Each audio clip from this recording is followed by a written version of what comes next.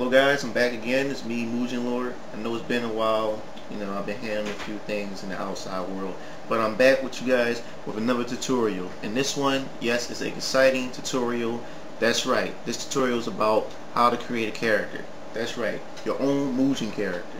There's been a lot of controversy going around for the past few months about me using other people's characters. So I'm going to show everybody that I can create a character myself, and show that these people who go around thinking they're better than everybody because they can make characters, I can do characters too. I just choose not to. So this is not only for me, this is for you guys who've been asking me questions on how to make a character and I couldn't give you guys the right answer. So now, once we go through this little tutorial of it like that, you guys will know how to make a character. This is going to be part one, because this is very huge, because I'm still learning the functions of Fighter Factory and how to, the process and put all the sprites through and edit moves and stuff. So let's begin. Okay, here we are, guys. Fighter Factory. I said before we begin, this is what we do. We're going to have to insert the character palettes and the SFF files, the S&D files, and all of the required files that the character needs. So before we even insert any of the sprites and everything, we can go to the category on your left where it say definitions. And this is where we start, where it say character name. Now, if you guys have any sprites or your hand-drawn characters, this is the character name that's going to be in the file. It's not the display name that's going to be on the character screen. So, the character name, I'm using Guy from Namco X Capcom. So, the character name is Guy. And let's see. And this box is the character name in game. This is the name that will show up when you pick the character within the game. So it's going to be Guy. Now you scroll down to where it say author name, which is you, the creator. So type in Mugen in this box right here. Mugen in the author box.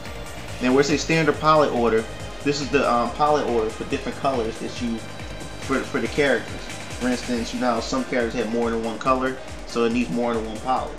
So this right here already has a standard of 5 palettes. Well, I'm going to stick with one palette. It's going to be one color of this version of Guy. So I just want to erase the other 4. So one standard palette. Now we get to this section. This box where it say SFF file name. Now all you got to do is this is the SFF file. And this is basically simple. You put the character name and the extension name, which is SFF. So, for instance, I put Guy.SFF. And you move down to the S&D file. It's the same thing. Put the character name and this extension name. Guy.SND. And keep going down. Guy.air. Guy.cmd, and right here where it says CNS file name constants, right here all you will do is put constants.cns, and right here where it have in parentheses where it say states, all you will put is states.cns.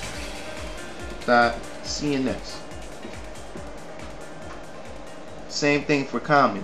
Put common.cns. Now the act palette. This is where you come up with the different palettes for the character, for the colors and stuff. Like I said, for Guy, I only chose one palette. So I'm going to put Guy.act. For you guys who probably have 5 different colors or whatever like that you may choose, all you will put is Guy act, and then you make another line and put Guy2.act and make another line Guy3.act. That's depending on how many numbers of palettes that you're using. So where it say extra states and stuff, maybe want to bother that right now. We're going to leave that alone. So next we're going to move on how to enter the character sprites.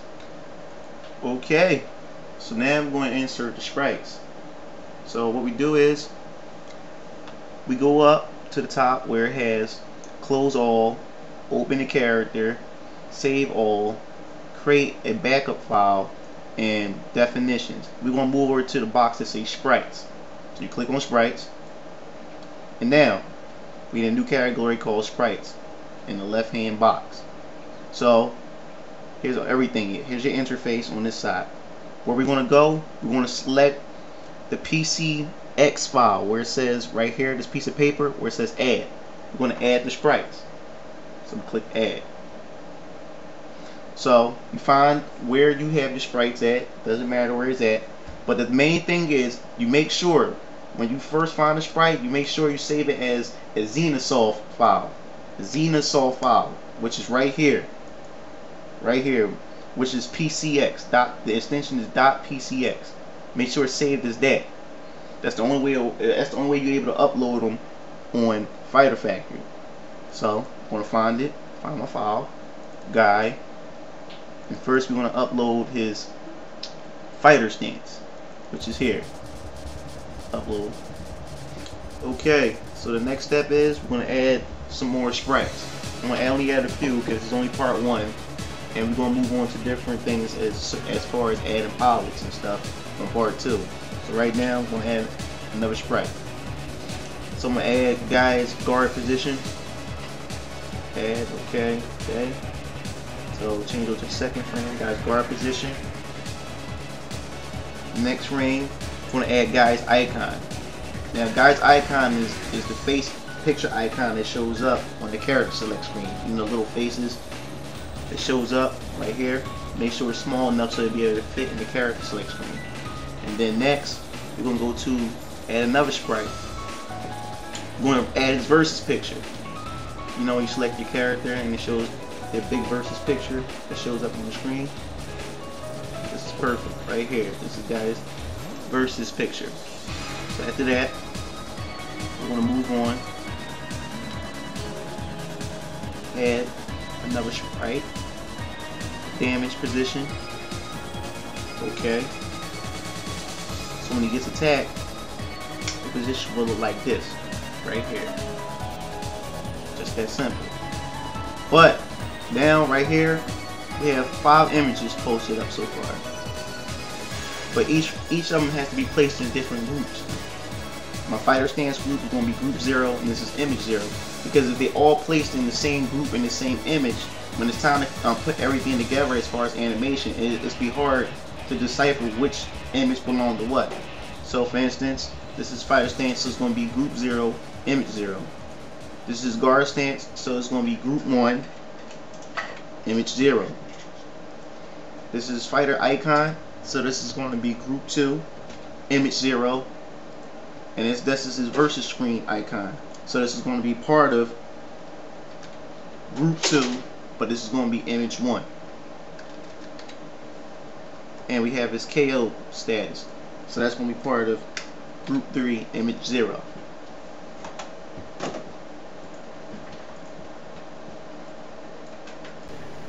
Now, that's it for part 1 of the Fighter Factory tutorial on how to create your own character. So far we learned how to add definitions to our characters, which is the SFF file, the CMD file, the constant file, the states file, and the common files and stuff. So the next tutorial, which is part 2, which we will be coming pretty soon, we're going to learn how to add the character pilots and how to actually get the characters to start getting some animation going on. So you guys stay tuned. Peace out.